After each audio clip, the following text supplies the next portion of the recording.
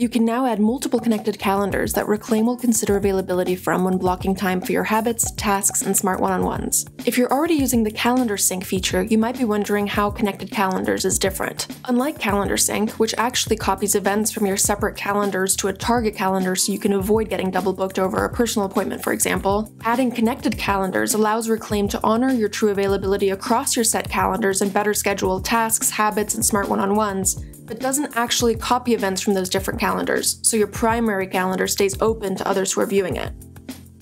Easily filter View by Calendar in the planner and log into Reclaim with any of your connected accounts. Manage connected calendars by clicking your user icon in the upper right corner and going to Accounts and Availability. And be sure to check out all the help doc links in the video description for more info on connected calendars.